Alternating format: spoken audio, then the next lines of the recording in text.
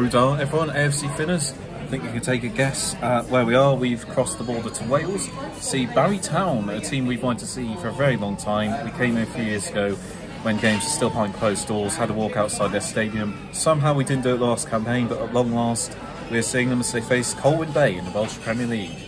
Tom, how are you doing? He's a big fan of Gavin and Stacey, so he's very happy here.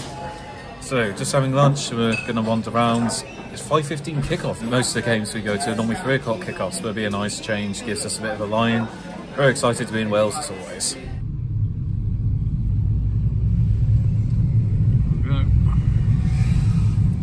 Today. So, last time we were in Wales was for Pen y Bont at the end of last season, hoping to continue doing more Cymru Premier games. But, you know, we've spoken to Barry fans on Twitter before, so it'd be good to finally get us ticked off. They seem like a good community. It's a good area, you know, lots of people come here for tourism and to go down the beach on the fairground rides. So it's a nice place, I've always had fun here. So you'll find out a lot more about Barry in the history section in a moment, but they've also just got promoted. Let's hope they have a good season back in the top flight.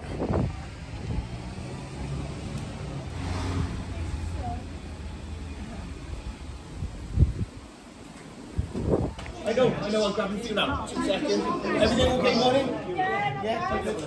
You made it then? Yeah, I made it. Many clubs. You can see the entire pitch from the bar. Not bad. Rugby on. South Africa winning. Some signed shirts as well. Pre-match football is the rugby. That stand reminds me of that old Monaco one. They used to have the Super League final in. I believe that is the shop. Nice couple of ginger ales each. As the sun comes out. Very exciting. Oda. Good stuff. So, we're about to go inside, but before we do, let's find out a bit about today's hosts, Barry Town United. Barry Town United were first founded in 1912, as locals looked to pursue having a team from Barry Island enter the thriving Southern League in English football, and the home of Jenner Park was built soon after. Whilst they started successfully, drawing many spectators, their plans were derailed thanks to World War I, with their captain, Major James Whiteman, losing his life in the Battle of the Somme. They bounced back stronger though, winning the Welsh section of the Southern League in 1921, having played over 100 matches that season due to participation in both the Western League and Southern League. Unfortunately, their subsequent application to join the Football League was rejected. They would spend over 60 years as members of the Southern League, and Jenner Park was one of the first grounds to have floodlights in a 49-50 campaign. And in 1955, a 4-3 victory over Chester City saw Barry win the Welsh Cup for the first time. They left the Southern League in 1982 to focus on Welsh competitions. It was a wise decision as they would win the Welsh League Division 1 6 times that decade, and after improving their stadium, were able to return to the English League system, joining the Midland Division. However, when the Cymru Premier was founded in 1992, Barry were expected to compete in the Welsh Premier League due to their ground being on Welsh soil. Many other Welsh clubs tried to fight this ruling, but Barry would ultimately end up rejoining the Welsh system. The 90s saw more glory follow, as they were immediately promoted to the top flight and sealed a quadruple of the Welsh League Division 1, the Welsh League Cup, the FAW Trophy and the Welsh Cup, the latter of which was won by defeating Cardiff City in the final. After one season, they became the first professional club in the Cymru Premier and won it for the first time in 1996. The campaign was bittersweet though, as both their chairman Neil O'Halloran and midfielder Matthew Holtzman passed away. That year, they also became the first Welsh side to go beyond the first round of a European competition. They defeated Latvian side Dinneberg and then defeated Hungarian outfit Budapest Vasutas, before losing to Aberdeen on aggregate. They continued sweeping up the honours, winning a treble of the League, League Cup and Welsh Cup in 1997, as they reached 105 points in the league. Further league titles followed in 1998, 1999, 2001, 2002 and 2003, along with 3 more Welsh Cup victories. However, the golden era would soon come to a halt, as the club soon entered financial turmoil due to their increasing dependence on prize money.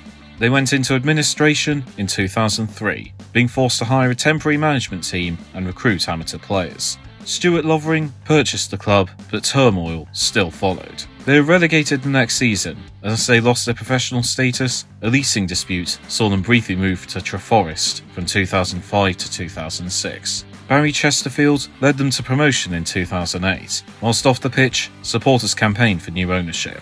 Lovering announced his intent to withdraw Barry from the higher leagues, and he would do so in 2013, despite the supporters committee saying the club were happy to fulfil their fixtures. It was initially ruled that Barry would have to play recreational football from then on, but after legal disputes, it was decided that a fan-run Barry would be allowed back into the Welsh football pyramid. The revived Barry won Division 3 in 2014, and then won Division 2 the next year. 2 years later, they returned to the top flight when they won the First Division. They were qualified for the Europa League in 2019, the peak of their incredible resurgence. However, they were relegated in 2002, but won promotion 3 games to spare the next season under Lee Kendall. Kendall would resign as manager despite having just signed a 2-year contract with the club.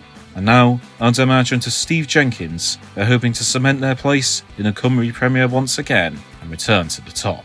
Overall, they've won 1 Welsh Division 3 title, 1 Welsh Division 2 title, 10 Welsh Division 1 titles, 7 Cymru Premier titles, 15 South Wales Senior Cups, 6 Welsh League Cups, 1 FAW Trophy, 1 FAW Premier Cup, 4 League of Wales Cups, and 6 Welsh Cups. And a bit of trivia, after losing to FC Porto 8-0 in the Champions League qualifier, Barry Town United defeated the Portuguese side by 3-1 in a return leg at Jenner Park, with the Porto side containing the likes of Ricardo Carvalho and Helder Postiga. So those are our hosts, Barry Town United. Let's have a look inside their home, Jenner Park.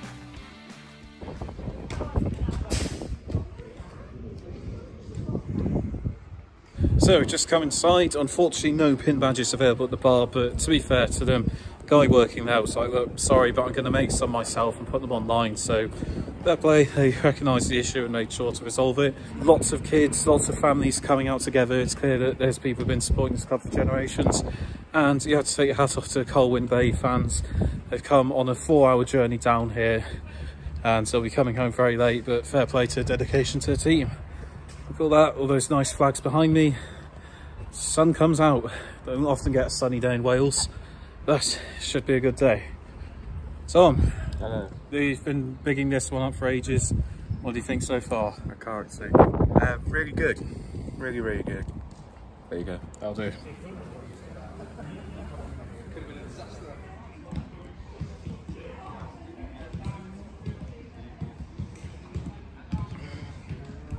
Yeah, I've got our spots right on top of the stand. Kick off slowly approaching. How do you feel, Tom?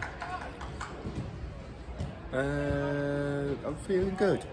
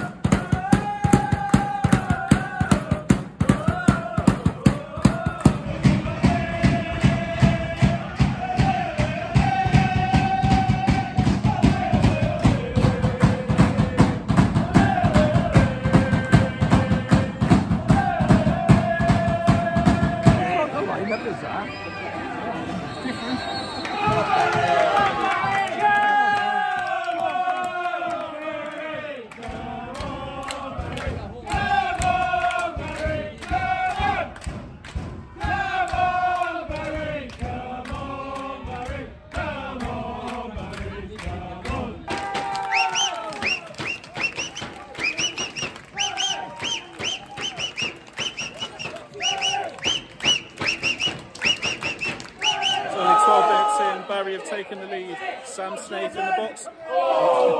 The striker Sam Snaith in the box has flicked it over his shoulder brilliantly. He's tucked it in at the near post beyond the goalkeeper. It's not 0-0 again. It is 1-0 to the home side.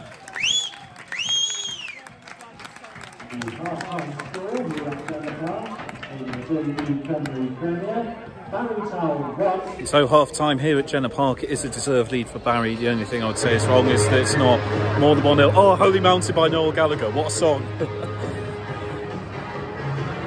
Dance, dance, if you do that, dance, I wanna join you, make it my man band. I've got the lyrics wrong. Anyway, so it's difficult when there's such a tune on. Anyway, yes, Barry have been dominant. The only thing wrong is that it's not 2-0. They had a brief point where there was a massive scramble, hit the post, had like 2 shots cleared off the line. but I think it'll be a comfortable 3 points to the home side. Colwyn Bay haven't really offered anything at all. Half time, 1-0. She fell, right under my spell. Oh, now pretty baby, come on.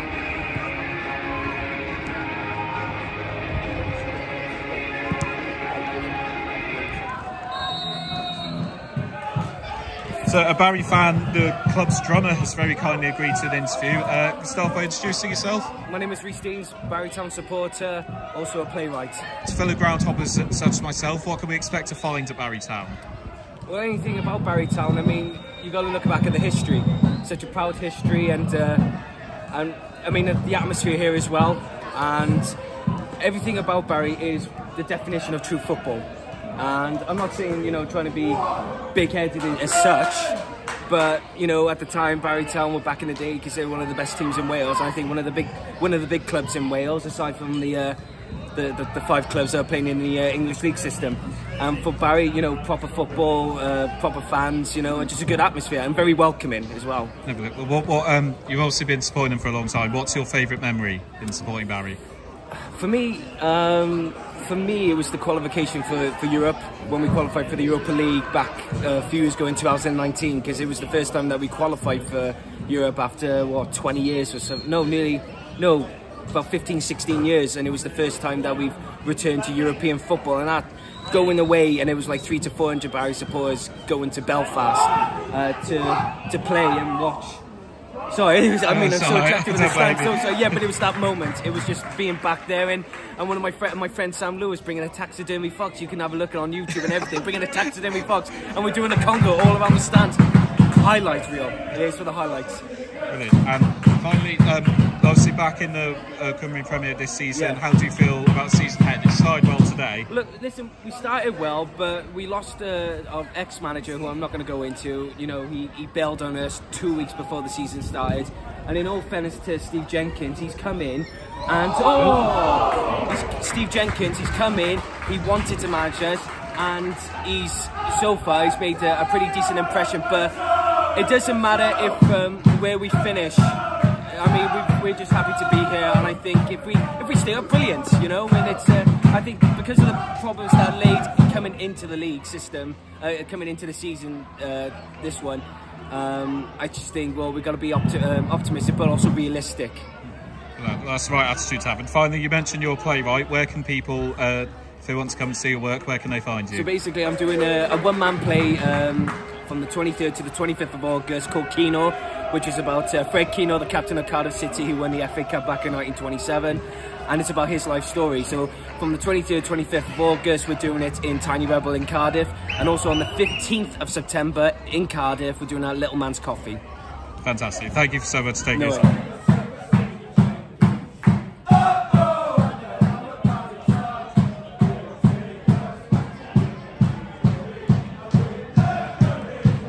Barry Town, you just did a chance a tune of Buddy Holly by Weezer. You've just earned a point for atmosphere. Goodness me. The fans have gone wild. They're coming in their droves. Good heavens. Unbelievable. Colwyn Bay against the run of play, if you'll pardon the rhyme. The Barry goalkeeper came out, headed it, and from range, Colwyn Bay have hit it in. It's a bit like that Stankovic goal against Neuer, if you remember. But out of nowhere, it's 1-1, all to play for. Barry won, Colwyn Bay won. Their 4-hour journey has not been in vain.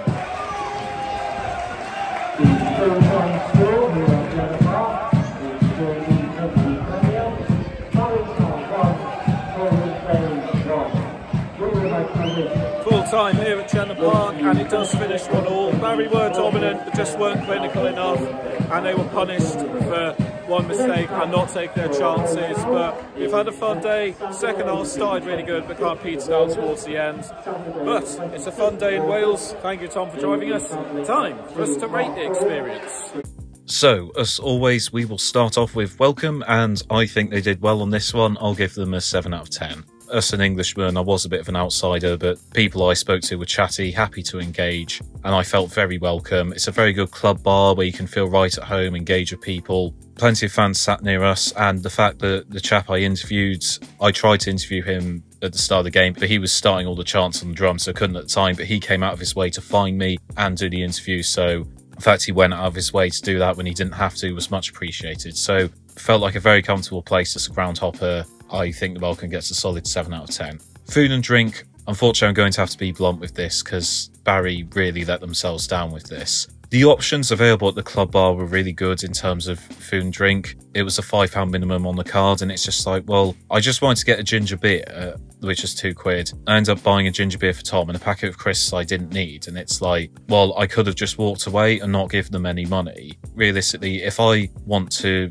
buy a drink from you and you're saying, oh no, it has to be £5, it's like, yeah, but I'm offering you the money. I think that's really daft, and they're shooting themselves in the foot there. And unfortunately, in terms of food, when you got into proper grounds, they let themselves down again. There was one kiosk in the corner of the ground. To be honest, I think they could have done with another one just to spread it out. This one, it seemed promising because I saw their chips and there was a veggie burger listed on the menu. So for once, they catered to vegetarians, but then I saw on the menu the words cash only. I'm sorry, there is no excuse to not take cards in this modern day. If Cribs and Cheltenham Saracens can do it, a club in the top division of Welsh football really should be able to do it. That really let me down for that, because I ended up having to go to a chippy afterwards to dinner, and it's like, well, the club's just lost business from me and, you know, from Tom and probably quite a lot of other people as well, for the simple fact that they didn't have card. If I have a card with me, I have the facilities to pay you. It's your responsibility to ensure I could do that. I shouldn't have to go out of my way to go to a cash point. And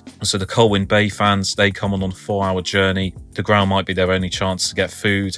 Otherwise, they might have to run to a chippy before quickly getting on the coach or train home. So it's really simple fixes. Get rid of the card minimum and accept cards on the food kiosk and you'll be fine for food. But those little things really let the club down for that, I'm afraid. Like, it was good that they had a decent vegetarian option available, but it doesn't mean anything to me if I couldn't get it. So unfortunately, food and drink, 2 out of 10. Could have been very different, but hopefully, Barry, if you are reading this, hopefully you can take what I've said on board and make those improvements. Going on to more positive things, atmosphere. They did really well for this one because I knew there were a decent set of supporters to the club, but I was very pleasantly surprised how loud they were. We sat on a separate side of the stadium for each half, and behind us there were plenty of people chanting throughout the game, gave loyal support, were very passionate, and fair play, they know how to generate an atmosphere. I wasn't sure how passionate the fan base would be. I didn't expect it to be as many people who cared so much about Barry just because it's so near Cardiff. I thought Cardiff might have stolen a lot of the fans from them, but no, fair play. They knew how to put on an atmosphere and made sure to get behind the team throughout the game, and the Colwyn Bay fans were in very good voice as well. So a very good atmosphere, very pleasantly surprised. I'll give them a 7 out of 10 for that. Now, the stadium, I think, in terms of the 2 stands that are there, it does what it needs to do. You have 2 stands that give a good view, are well covered, so they deserve credit there. I think what they've done with the club bar is actually good because they don't really have stands behind either goal. But if you wanted to watch the game from the club bar, you could sit there and watch it through the window. As long as you pay the entry fee, I think that's a fair deal. I understand it is multi-purpose, but I really think, you know, the other stand behind the goal could have done with maybe some seating or something, because it's just not great with the running track. I understand it has to be there if it's multi-purpose, but you would hope there'd just be a better facility behind the goal other than the standing bit that really doesn't give a good view of the pitch. The stadium's in a really good location, right in the middle of the street, easily accessible, and there's decent views around it of the scenery. So I think, yeah, it's a decent stadium, but there are bits and where it can improve. But I think considering they've got a running track around it, they've done a pretty decent job. So I'll probably give the stadium a 5.5 out of 10. And finally, value for money. I spent about £9 on my ticket. I can't really complain about that. It only costs £2 for a ginger beer, so that's pretty good as well. Those were the only things I ended up actually spending money on in the grounds because couldn't get a pin badge and couldn't get the food. But in terms of what I did spend money on, I think it was very reasonably priced. You know, I can't complain for spending that much to get into a game of the top tier of the country's division. So overall, I spent about less than £15 to go to a game. There was more stuff I wanted to spend money on, but in terms of what I did spend it on, I think it did a good job. So I'll give the value for money an 8.5 out of 10. So that was Jenner Park, home of Barry Island. As I said, great to finally get ticked off. Definitely recommend it to people because it's in a really good location where you can make a day out of it. Go to the beach or the theme park, or go and see the Gavin and Stacey mural if you like that. It's a good day and you'll feel very welcome, very good place for ground hoppers. I've really enjoyed it. I'm sure I'll come back at some point. For all the flaws they had with the food options, they definitely made up for it in the other areas, so I'm not going to hold that too much against them. Thank you, Barry Island. I always like coming to Wales. I've been AFC Finners. See you next time and stick with us as we go ground to ground. AFC Finners out.